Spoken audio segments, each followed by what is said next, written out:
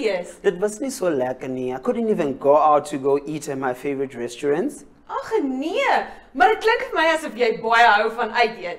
Baie. I like the succulent juices in the food. Very nice. So, wat is jou gunsteling takeaway plek?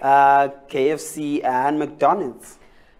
So dit klink vir my asof jy dalk baie van die restaurante ken.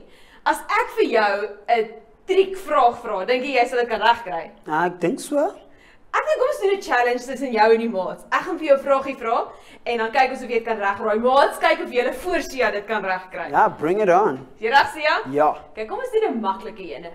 Dit rym met cheers. Ek dink steers. Dit was te maklik. Nee, wag. Kom ons raai 'n bietjie moeiliker ene. Hierdie mense maak baie snaakse advertensies. Ek dink van chicken licken. Nee, sê chicken licken nie, maar dit is baie dieselfde as chicken licken. Nando's. Ja, well done. Goeie werk, Sia. Okay, nog ene. Hierdie mense het 'n baie ou oom op hulle icon. Is dit nie Joshua Donnie? Sia, Joshua Dor is nie 'n eetplek nie. Ekskuus. Was daai plek KFC? Jy was veronderstel om daai baie makliker te antwoord, want dis een van jou gunsteling, onthou? Ek het vergeet. Is okay. Kom ons kyk of ons jou nog een kan vra. By hierdie plek kan jy soveel koeldrank drink as wat jy wil. Die een is die beste een. Burger King. Mooi, well done, Sia. Mos het julle dit reg gekry. Hierdie ouens se slogan is I'm loving it. McDonald's. Ja, well done. Ja, want jy gaan baie McDonald's doen. Jy's verstel om te ken. Maar so gepraat van McDonald's, ek dink ons moet nog een doen, maar hierdie ene gaan die Afrikaanse maats baie goed ken. Ek wonder of jy hom gaan ken. Is jy reg vir hom? Ja. Dis 'n liedjie. So hy gaan so. McDonald's, McDonald's, Kentucky Fried Chicken en Romans? Dit pas nie eens in die sinnetjie nie. Maar okay, dis baie dieselfde as Romans. Okay, so onthou dit. Is jy reg? McDonald's, McDonald's, Kentucky Fried Chicken en Debonair's. Jy's op die regte pad. Maar dis nie daai ene nie. Dink nog bietjie verder. Hulle maak dieselfde goeders. Okay, laaste kans. Strike 3 en jy's uit, hè? Ja. Okay, gaan ons. McDonald's, McDonald's, Kentucky Fried Chicken en Pizza Hut. Mooi, Sia. Okay, so Sia, ek het by jou sussie gehoor dat jy regtig baie van McDonald's hou voordat ek nog vandag met jou gepraat het. So ek het vir jou 'n verrassing gebring. Why? Well, I really like McDonald's, especially the ones with the toys inside. So okay, wat is dit nou? Wat is die ding nou? Sorry, Sia. Ek wou eintlik vir jou net vandag ietsie leer. So dit is nou iets wat ek wil hê, dit moet jou help om iets te onthou. So you want me to remember the worst Happy Meal takeout ever? Nee, Sia, nie eintlik nie, maar ek is seker jy gaan vandag se Bybelstorie onthou elke keer as jy 'n Happy Meal sien. But I don't understand how this connects with our story. Wel, maats, kom ons kyk of julle kan uitvind hoe pas McDonald's en vandag se Bybelstorie bymekaar. Kom ons kyk of julle slim is.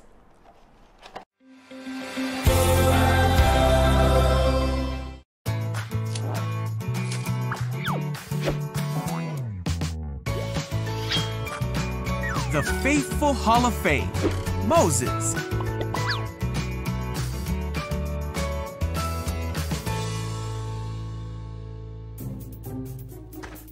This is Moses, who was an Israelite born in Egypt, in a time when Israelite boys were not supposed to live. Wait, huh? Moses, however, grew up in the palace of the Pharaoh, the very man who was enslaving the Israelite people. When Moses grew up, he made a big mistake and fled Egypt to live with the Midianites. But God called Moses back to Egypt to deliver his people with the help of his brother Aaron.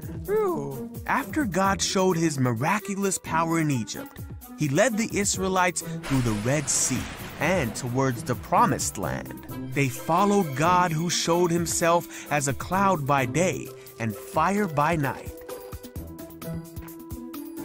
As God led them through the wilderness, the Israelites became thirsty and hungry. They complained to Moses and Aaron and said, "If only we had died in Egypt."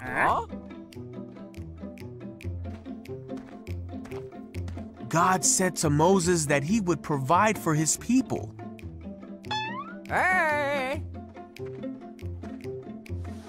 Each morning they awoke and found manna for the day. What's that? And each night God gave them meat.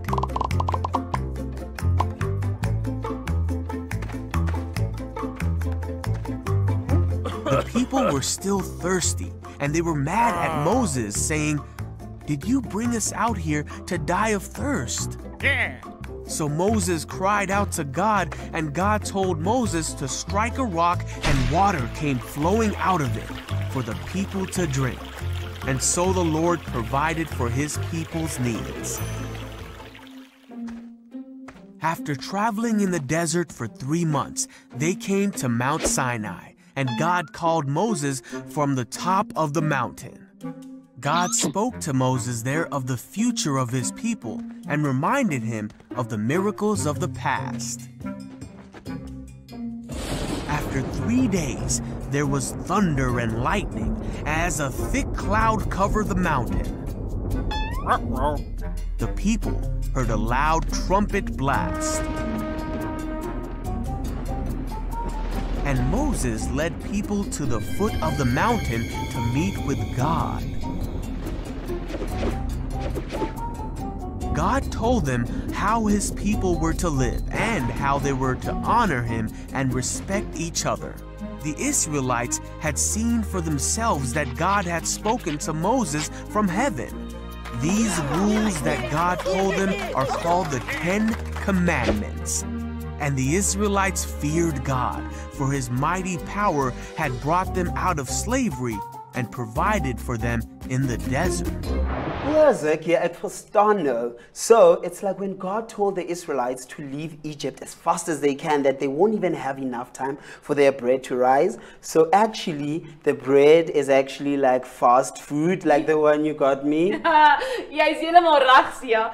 En hierdie was veronderstel om een van die gelukkigste dae van hulle lewe te wees, want hulle was vir so lank in Egipte vasgevang as slawe. Toe het God vir hulle gesê, maar ek gaan julle vrymaak. Ek gaan vir julle na 'n nuwe land toe vat. So dit was 'n baie happy day. So dit is waar happy en fast food bymekaar kom. Happy fast food meal. Ek verstaan baie beter nou. But I think for them it might have been very scary for the fact that there was so many plagues and deaths happening. And I'm sure they're wondering, wat is God se plan oor ons lewe? Ja, ek dink ook hulle het gewonder, wat is God se planne in al hierdie goeders? Maar weet julle wat, maat? God het die heeltyd geweet wat hy doen en hy was steeds in beheer van hulle lewens. En hy het hulle beskerm en veilig gehou elke liewe oomblik van die dag, selfs toe hulle in die woestyn ingegaan het. Yeah, imagine if you had to go to another town, and imagine those times there was not even a GPS, and you didn't know how you're gonna get there. Yes, but crazy. Then God was so good that he actually showed up by giving them a cloud during the day and give them a fire column during the night so that they can know where they were going. Jo, want die Here het geweet hulle is bang, so hy het iets vir hulle gegee om hulle te wys. Hy's heeltyd by hulle. En net so maats wanneer jy bang is en wonder waar is God, kan jy altyd weet God is by jou, want daar is 'n awesome Bybelvers wat dit presies vir ons sê.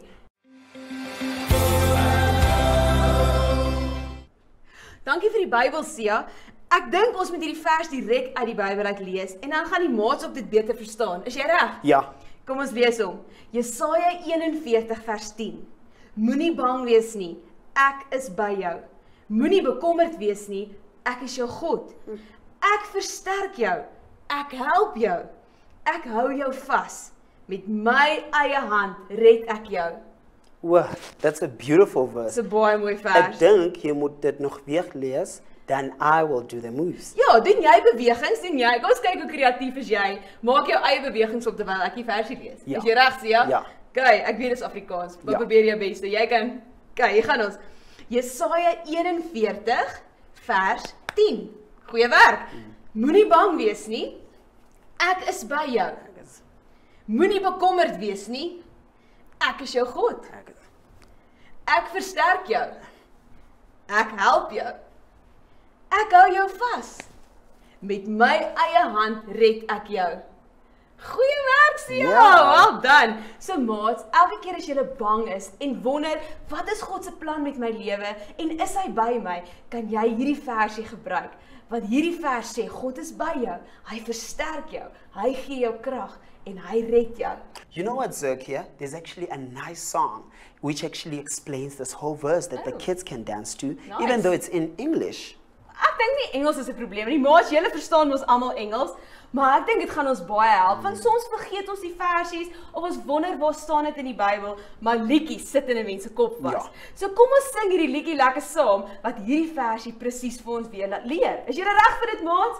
Staan op en dan sing julle saam met ons.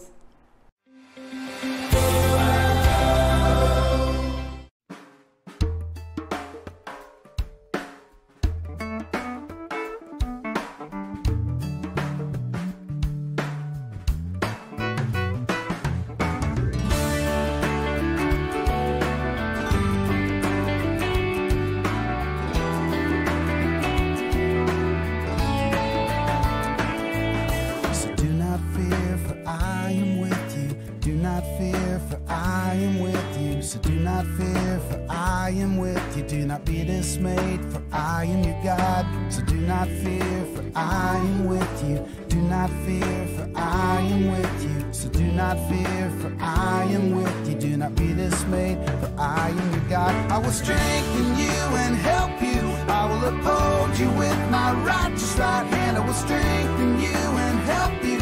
I will uphold you with my righteous right hand. I will strengthen you and help you. I will uphold you with my righteous right hand. I will strengthen you and help you. Isaiah 41:10. So do not fear, for I am with you. Do not fear, for I am with you. Do not fear, for I am with you. Do not be dismayed, for I am your God. So do not fear, for I am with you. Do not fear, for I am with you. So do not fear, for I am with you. Do not be dismayed, for I am your God. I will strengthen you and help you. I will uphold you with my righteous right hand. I will strengthen you and help you. I will uphold you with my righteous right hand. I will strengthen you and help you. I will uphold you with my righteous right hand. I will strengthen you and help you. Isaiah 41:10. Isaiah 41:10.